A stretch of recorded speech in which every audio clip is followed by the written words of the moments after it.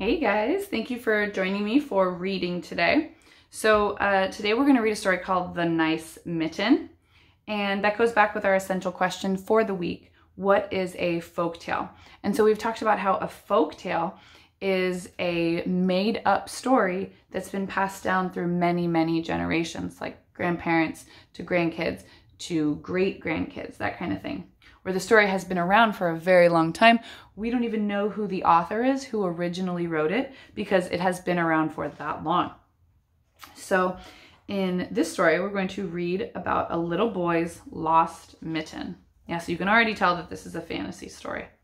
You probably wouldn't have all of these animals crawling into a mitten. Think about a mitten that you would wear on your hand. Do you think all of these animals could crawl into it? Probably not. All right. Once upon a time, a boy named Lance went out to pick up sticks. His mom gave him nice red mittens in case his hands got cold. "Take the mittens and keep them safe," his mom said. But as Lance left, he ran fast and lost a mitten at the edge of the wide forest. 5 mice saw the mitten. "This is a nice place to rest," they said. So the happy mice went in and rested. So all those mice are climbing into the mitten. Then a rabbit raced by. "This is a nice place for hiding," she said. So the rabbit went in and hid. The mitten puffed up a bit. So it seems like the mitten is getting bigger so that it can fit the animals that need a place to rest.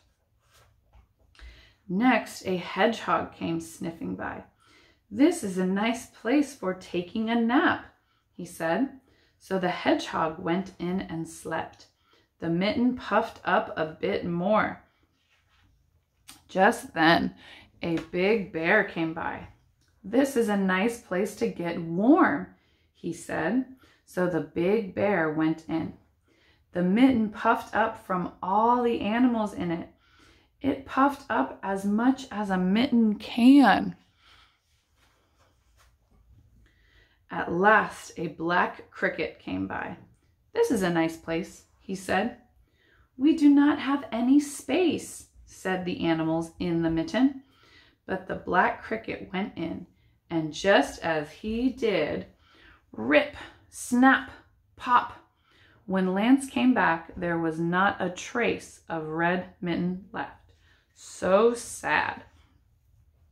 So what you can do now is you can go back to the beginning of the video, you can go back to the beginning of the story, and you can try to read it on your own. So think about what happened to Lance. We can talk about cause and effect. So cause is what makes something happen in a story, and the effect is the event that happens. So in order to decide which is which, ask what happened and why did it happen. So let's look back in the story.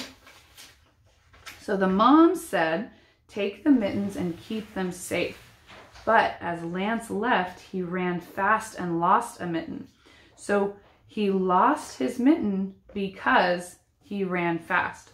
So losing the mitten is the effect, and he ran fast is the cause.